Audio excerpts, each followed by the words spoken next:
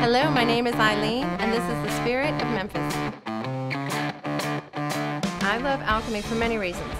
We're friendly to the planet, we are very creative, we're very open to let the staff do what they would like to do so we can have different drinks on the menu. Best bar etiquette advice, I guess be patient. A great cocktail takes a moment. First of all, it's made locally. It also is made with our local grains, and it's tasty, a tasty spirit too.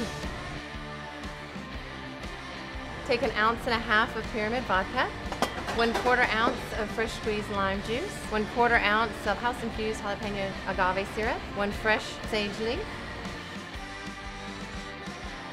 I like an herbaceous drink, so I wanted to create something that had a little bit of that winter feel, but still a crisp end of summer flavor as well.